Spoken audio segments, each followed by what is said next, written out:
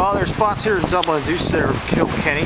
Just had one over at the Irish Celts over here on Talbot, and try to walk a little bit off of the beaten path here, away from the tourist traps.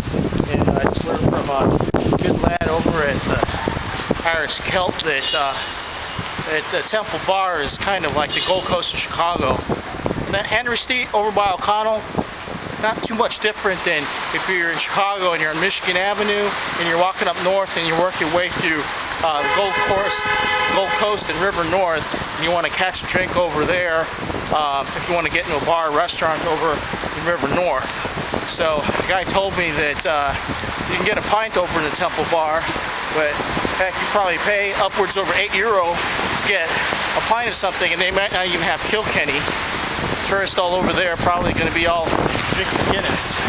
So I'm going to try to see what else they have to offer here.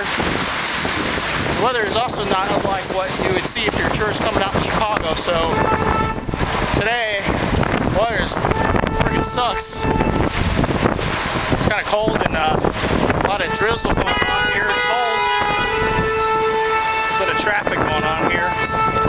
But right now I'm going to try to walk up and see if I can get to Croke Park and see if we get the big sporting goods store over there and see where they, my gosh, see where they play all the big matches.